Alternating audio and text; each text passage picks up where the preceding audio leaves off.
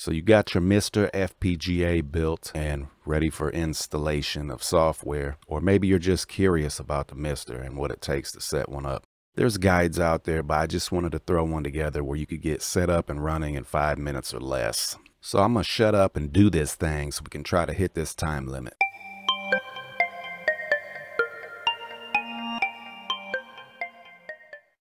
On the desktop, open a browser, go to win32discimager.org, give it a download. Navigate to your download and install it. Then we're going to head over to the GitHub MiSTer Fusion page, link in the description. Download the newest MiSTer Fusion zip. Navigate to your downloaded MiSTer Fusion zip. I'm using 7-zip to extract it. Once we have it extracted, we can get rid of the zipped file. With your micro SD card plugged in, open your file browser, make absolutely sure you know what drive your micro SD card is on. Double check, triple check. You don't want to flash your main drive or one of your storage drives. Now we can go ahead and run Win32discimager. All we have to do is point it to the MiSTer Fusion image file that we downloaded. Make sure you're writing to the right drive, and once we're happy, we can go ahead and hit write. By putting MiSTer Fusion on the micro SD card, we're just adding a base operating system to the MiSTer so that we can boot into it and continue. Just click yes and a little warning pop up and it will write the image file. Once it's done writing the MiSTer Fusion image, you can unmount your micro SD card, pull it out, pop it in your MiSTer, and power it on. Once you do that, you'll be greeted by this splash screen installing MiSTer Fusion. Just give it a few minutes, shouldn't take long. You'll be able to reboot and you'll have a base operating system, but really not much to do.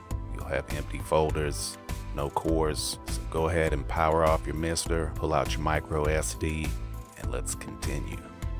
Back on the computer with the micro SD inserted, we're going to head to GitHub to the update all MiSTer script. We're going to go up to code, download zip, save it. We're going to head to our file we downloaded with 7-zip. We're going to extract it.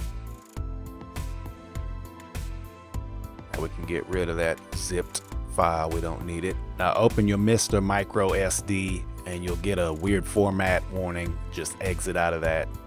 You will see a scripts folder inside your MiSTer micro SD. That's where we're going to put the update all script. Now just open your update all MiSTer file that we downloaded and you will see a update all.sh. That is your script file. And we're just going to move this, drag and drop it into the scripts folder of your micro SD card for the MiSTer. This update all script will get you all the goodies you want. It's basically a set of instructions to download, install, and update all the cores and necessary files needed to get those cores up and running. All you'll have to worry about is dragging and dropping ROMs into the folders. Unless you're like me and have problems with the Neo Geo where it did not install the ROM set XML file. But I made a video that covers that and how to get that up and running, so you can check that out. Alright, micro SD back in the MiSTer. You're going to want to hit escape to get to this screen. Go down to scripts. It's going to give you a warning. Go to yes, continue. Now you want to scroll down to the update all script. That's what we just put on there, and that's going to make all the magic happen. Alright, as soon as you run it, you have 15 seconds to hit up to get to the settings. I suggest you do that and double check and everything.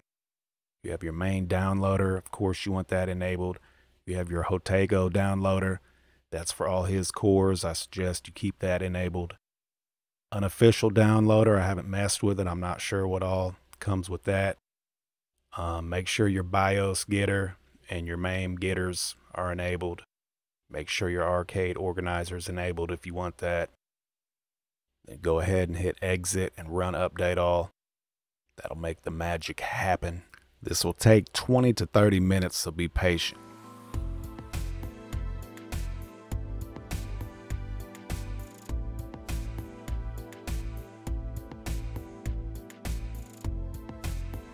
Once it finishes the update all script, it will reboot and you'll see you now have arcade, computer, and console directories. If we go ahead and open up arcade, it's went and put in all the available arcade cores for us already, ROMs included. So if we go ahead, we'll load up Double Dragon 2 here, give you a little look-see at it. Oh yeah, oh yeah, oh yeah.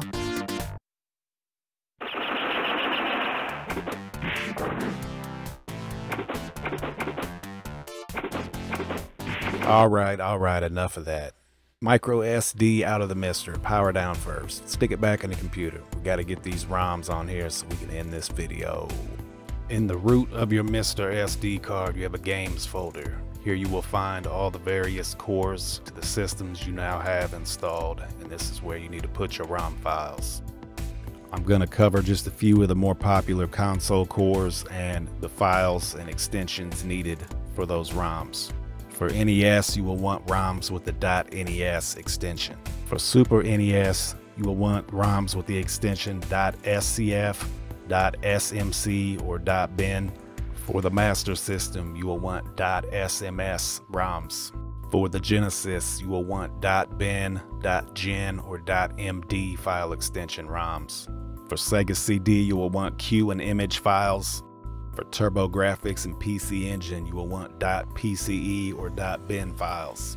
For SuperGrafx, you will want .sgx files. If the extension is something different, you can just rename it and add that .sgx at the end.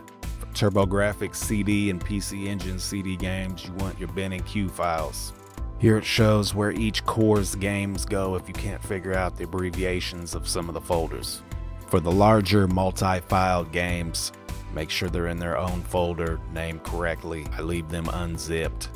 Some of the cores can handle zipped files, but I just leave them all unzipped. Now you can see inside each core in the game folders we have ROMs populated. Let's go ahead and run some. And that's pretty much gonna wrap it up. We didn't stay under 5 minutes, but we were pretty close. I'm gonna leave you guys with some footage of several different games from different cores.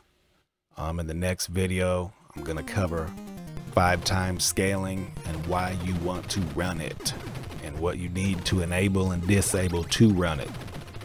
So thanks for watching. Don't forget to like and subscribe.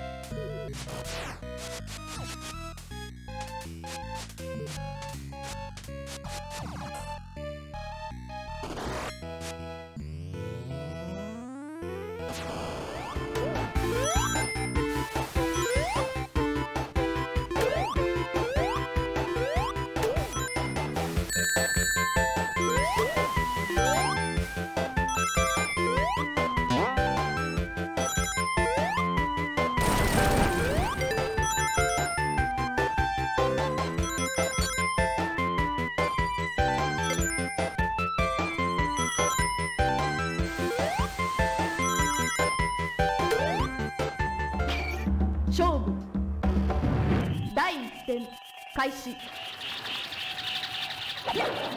無限の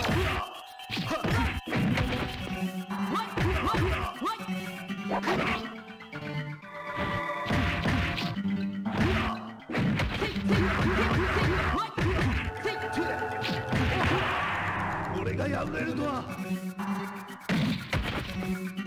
検証